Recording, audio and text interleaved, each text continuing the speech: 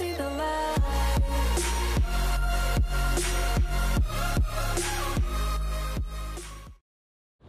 Hey guys, what's up? I'm here in Venice Beach today, and I think it's a perfect day and a perfect place to do a Q&A. So I asked you guys on my Instagram, AshleyKFit, what questions you'd like to ask me, and you guys asked some very awesome questions, so I'm gonna answer the best ones here today.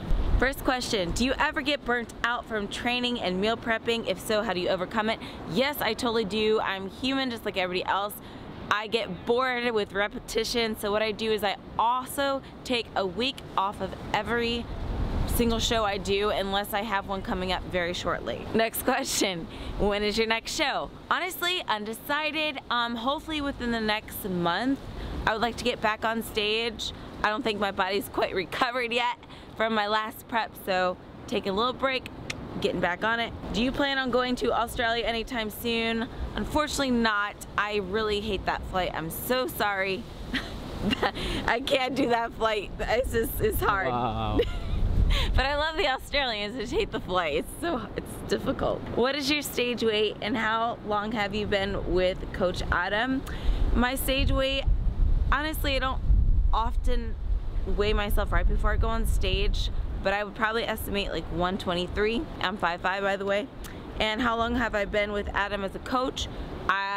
About a year and a few months. Water loading versus depletion on show day. Honestly, I don't do any of that. I don't think you need to as a bikini competitor. And the goal here is to be prepared ahead of time so you don't have to do anything crazy like that.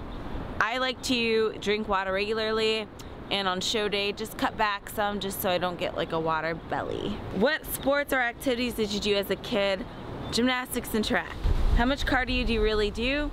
Honestly, it depends on where I'm at, conditioning wise, how close my show is, so that all factors in. But right now I'm doing like 5 days a week, 30 minutes steady state. How long do you see yourself competing? Until I get bored with it. Right now I'm definitely not bored with it. Your glutes or goals. What's your favorite exercise to make them grow?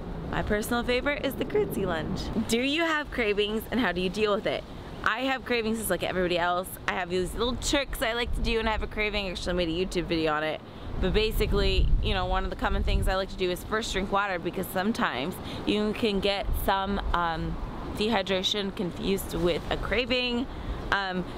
Chewing gum also works for me. Brushing your teeth, indulging in nice little snacks like cucumber with stevia on top. I like to do that too. There's many others. You can actually video. Yes. They can check.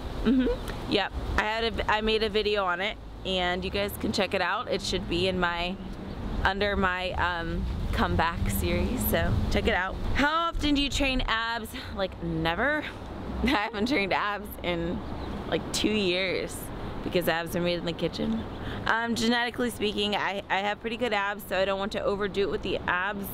Abs will show through as I get leaner or my body fat percentage is at a certain level. What is your toughest muscle group to develop for yourself? By the way, love ya. Love you too. My toughest muscle group are probably my shoulders. They don't pop so easily. I have to really work on them. What do you eat backstage on show day? Honestly, I like to keep my meals kind of light on show day because, you know, it's not like I'm gonna lose muscle on the day of the show. I just try to keep my waist very small, keep my stomach very flat. So I'll do like quick carbs and some fats. So maybe a common thing I would eat would be like a rice cake, peanut butter, and maybe some honey. Do you lose your period while competing? Nope. Still got it all the time. How did you find such a good coach and coaching fit? Actually, funny story about me and Adam. Before I announced I was coming back to anybody, I was talking to my friend. I was like, you know, I think I'm gonna come back this year. I'm trying to think of a good coach, and Adam popped into my mind, and I told her, I was like, you know who would be a great coach? Coach Adam. I trained with him like 2 years ago during a seminar in Denver. I never really talked to him that much. I just trained with him once. And then, oddly enough, he like messaged me asking if I was gonna compete ever again.